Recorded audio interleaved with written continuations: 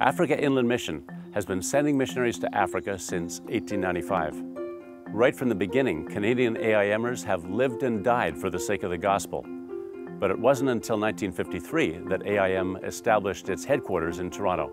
This year, AIM Canada celebrates its 60th anniversary. I'm proud to introduce to you some of our pioneers, Canadian missionaries who heeded God's call to establish Christ-centered churches among all African peoples.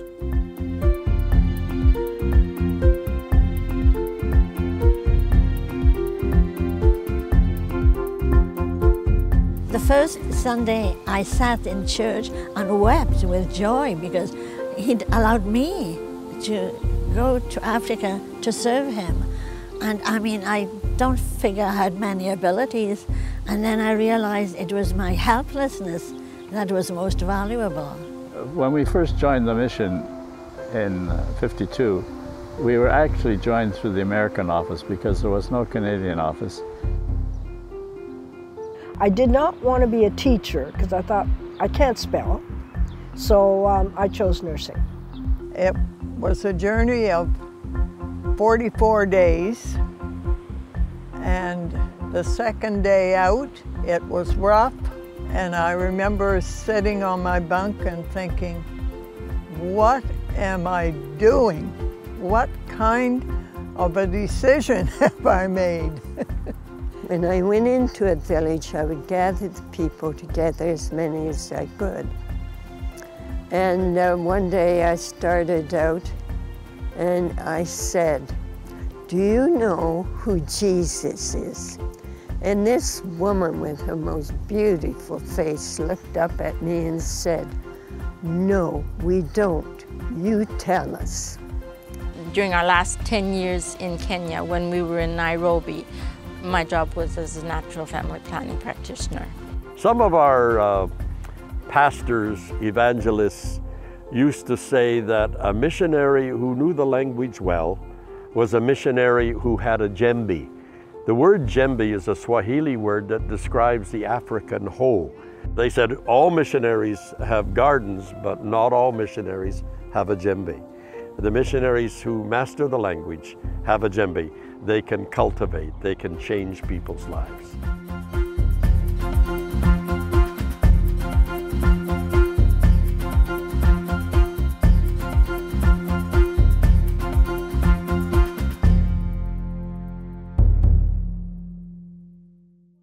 One of the philosophies of AIM was to train nationals to do your work so that you weren't needed. And so I spent 35 years training nationals to be nurses. And when I finished, when I left Tanzania, the principal, and the vice principal, and all of the teachers except one had been trained at Kolondoto. When the people thought, if our kids get an education, they can get a good job, then the communities were always at our door trying to get us to come to their place and start a school. And so what we did was we said, okay, you put the building up and we'll send a teacher. So we started, in a way, I mean the Lord started, hundreds of churches eventually because of these schools. I did adult literacy, village evangelism, taught in a Bible school, a high school. Many of those went ahead to become pastors and leaders. We had a measles outbreak and 3,000 babies came in 1 month and we received the measles vaccination. I think AIM, right from way back in those years, was on the cutting edge. Their whole philosophy when it came to ministry and the family was very important to us. Yes, we put God first, but we put God first in our lives by being a good husband, by being a good wife, by being good fathers and mothers. And we must never carry on ministry at the expense of our children. And that really attracted us to AIM. I am just a nurse. There were no doctors. And when a doctor came once a month, But the people were so wonderful. No one ever asked me if I knew what I was doing, because I didn't. But we prayed a lot and we read a lot of books, and God answered prayer, and people were healed, and that is a miracle, believe me. We worked in the Christian Ed department and began a program where the girls would learn things like housewifery and Bible studies and good citizenship and health things. Well, it was nighttime, it nearly always was. So we had to take kerosene lantern with us. So I had to walk in between two warriors, one in front, one behind, with spears to protect us from the animals. And when I got used to the dark, I saw every woman in the village sitting along the wall, just watching to see if I knew what I was doing. The dear women of the village would say, "Please, will you pray?" I said, "I've been praying ever since I got here."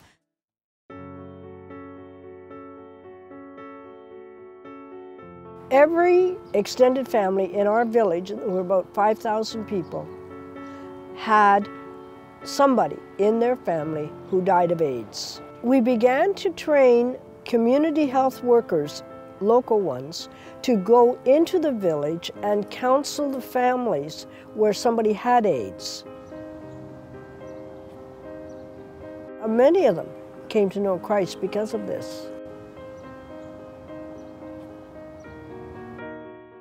My husband and I served in Tanzania and then Kenya for 27 years. In Tanzania, we were there to do a mission among the island people.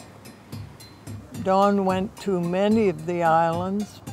He always had a heart for the church and pastors. I ran a dispensary on Ukata, and then I would go over there and work from about 9 to 12 seeing sick people. I think one of the most critical needs that we saw was the need for a Christian family living instruction. Most, I would say, of their children were not believers, had lifestyles that were very different from what we would consider a Christian lifestyle. And then another one that was very critical was the need for responsible management of the church's resources. Sometimes we see in Africa a church that lacks maturity, and so we need to build up the believers. Our Kalenjin Christians were good at sharing Christ with their fellow Kalenjins, but they were very unwilling to step over the borders and reach out to their enemies with the love of Christ. So we worked on ways to help improve that. They saw in us people who really respected their culture, people who were so fascinated and excited about their wonderful language. Every Sunday we would be out in some church preaching in Kikamba, and that was always took a little bit of work during the week. But it helped us get to know the people and to be friends with the people. And once you can speak their language, you're home free. And I think it was our appreciation for them that resulted in them wanting to help us to really fulfill everything that God had called us to do. I went to work with the Maasai people. I think they're fantastic, wonderful people. They were very kind to me. They wore just one cloth over one shoulder, and they all carried spears, and they were very warlike. And so when I looked out of the window at a clinic, I saw a row of spears outside, and I just said, "Thank you, God, that they're my friends." I fully believe that a Kalenjin person coming from their culture is not disadvantaged at all in being able to understand the gospel, the critical parts of the good news about Jesus. They had the concept that it is through the shedding of blood that there is cleansing from sin. So they understand the atonement in a fuller sense than what most Westerners would be able to understand. And we present Jesus as the sacrifice for man's sins. They can fully comprehend that.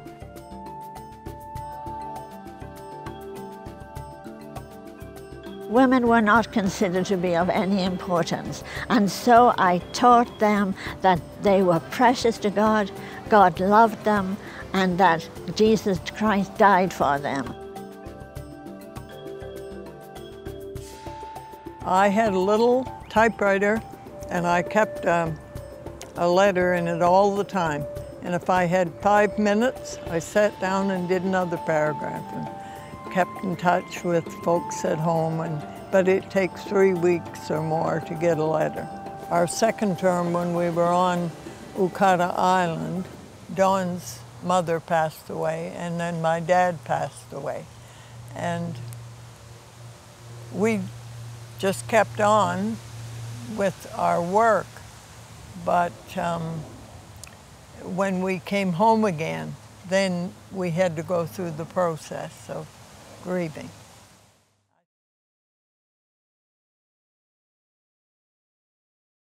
The trees had been destroyed, and I was very cross with the school children until I was told it was 6 elephants in my yard, a couple of yards from my door, and they had eaten the trees.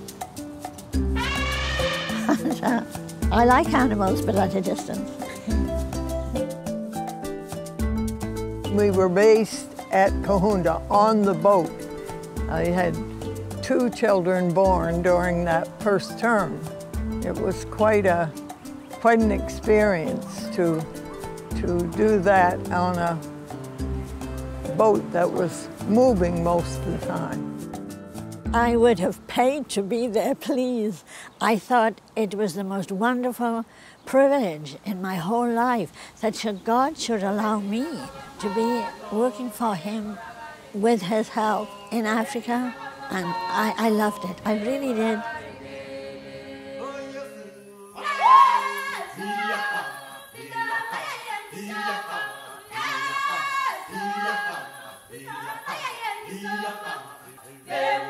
Sino, but,